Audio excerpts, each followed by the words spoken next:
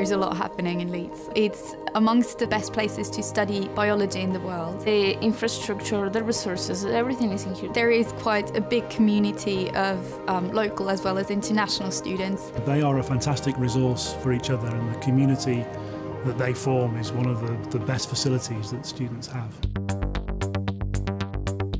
PhD students want to learn a wide range of skills, want the opportunity to use a wide range of facilities. Electron microscopy, bioimaging, mass spectrometry. We've got a number of sort of bespoke research facilities, and they're all run by a member of staff who's an expert in that area. There is an enormous variety of projects that are being done currently. We have people taking a sort of molecular approach, looking at sort of molecular machines. I'm going to work with genetics and environmental adaptations from, in my case, bats.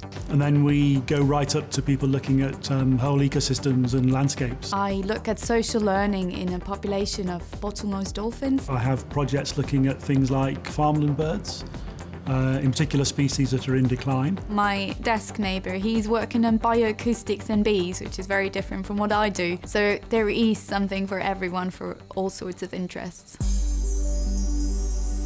One of the key things that we think about is how the work that we do can make a difference. So we have a wide range of external partners from industry and from governmental organisations, so that the policies that are being developed and the way that things are being done are informed by evidence. I'm very, very passionate about nature in general, about animals. It's fostering and developing that, and also enabling them to temper it with scientific rigour and discipline. I'm extremely excited about my project. It's literally my dream PhD.